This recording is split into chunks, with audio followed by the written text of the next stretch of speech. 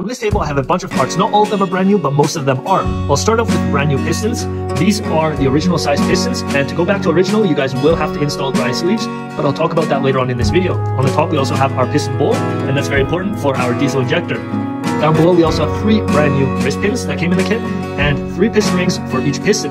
Off to the left, I have 3 brand new connecting rod bearings. These will be installed on the connecting rod in this area. And we also have 3 wrist pin bushings. These will be installed on the top of the connecting rod.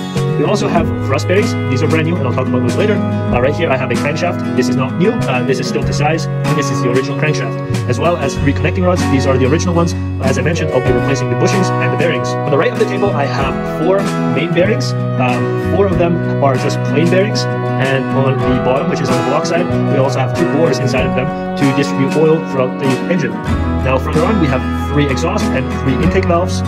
These are brand new, and they have already been at the machine shop, so those correspond with that head right there. The head was also sent out already, and we also have some new parts in that cylinder head, so I'll talk about that later on. Over here, we have some brand new gaskets. We have 2 crankshaft seals, we have valve seals, and we also have some O-rings, as well as our valve cover gasket.